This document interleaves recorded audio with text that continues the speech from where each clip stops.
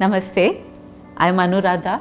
After long service of 38 years at Indian Space Research Organization, I superannuated as Director of SATCOM program at ISRO headquarters.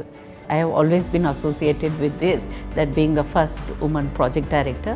What does that imply to any young woman is that ability to take or courage to take higher responsibilities. It was the story of people like Homi J. Baba and Vikram Sarabhai, which always motivated me that probably I should also contribute the way they did for this country.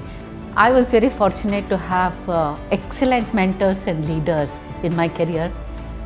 In fact, I am very proud that I joined ISRO when Professor Yora was the director of Satellite Center, and subsequently to that too, I had excellent leaders like Kasturi Rangan, Dr. Kasturi Rangan, Dr. Goyal, Dr. Alex, who have been great mentors for the Satellite Center.